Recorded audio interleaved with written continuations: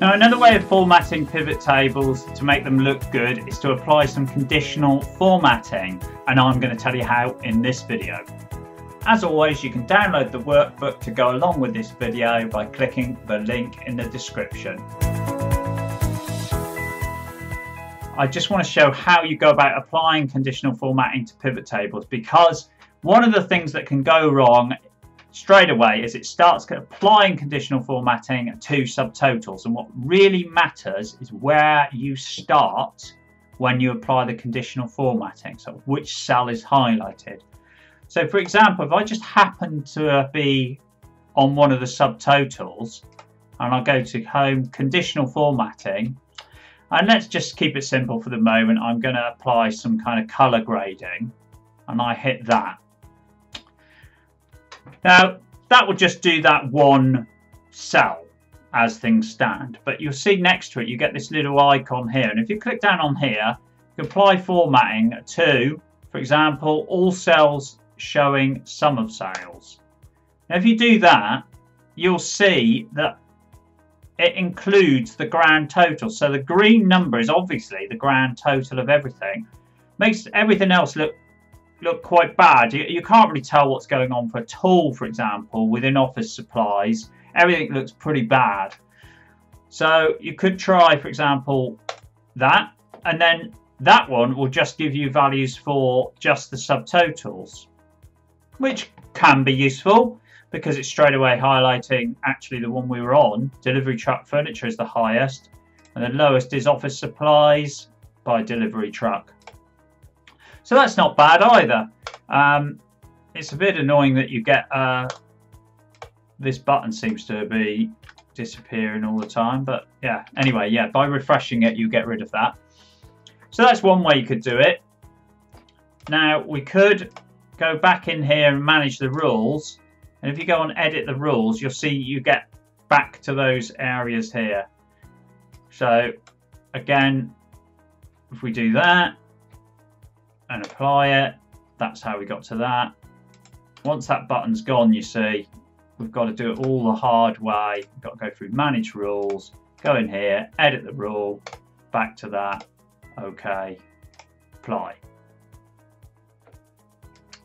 Now I'm just going to delete that rule completely now, so we can start again.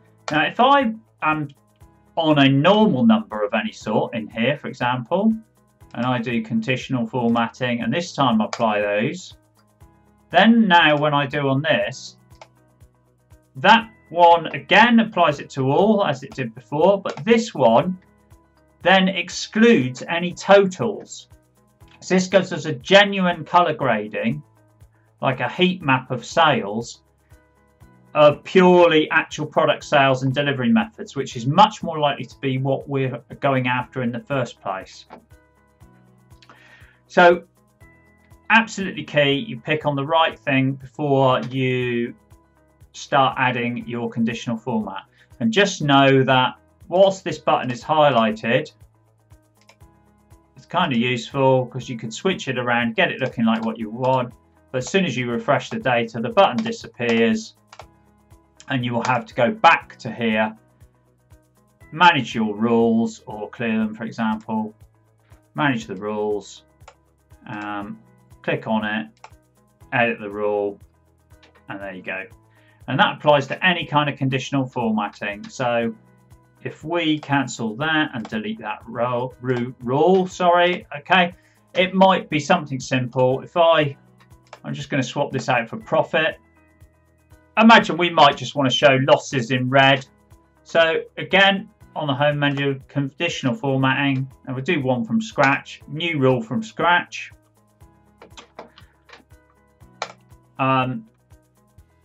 We could pick only ones that contain, and then the cell value less than 0. And let's just pick, we're going to fill it with red and a white font. So we'll have it looking like that. Now, that's done nothing, as you can see. And the reason for that is that we just put it on the selected cell. So if I was to do that, just OK that, and apply it. You'll see we've now included the grand totals, same as before. We perhaps don't want that. Go back to conditional formatting, manage the rules again, edit the rule, this one, this option down there, hit OK, apply that, and sorry, that is now applied. That's only now applied to that. And again, the reason is that we started off on B10. If we move that to there and hit OK and apply, you can see we're now highlighting losses just within our basic data. So something like that to highlight loss-making activities could be quite a nice report and a good way of using conditional formatting.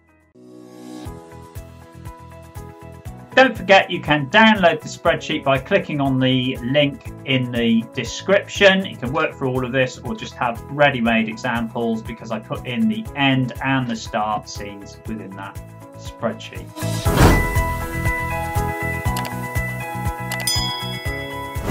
You've been watching Up for Excel, where we aim to get your Excel skills up and your task times down. See you soon.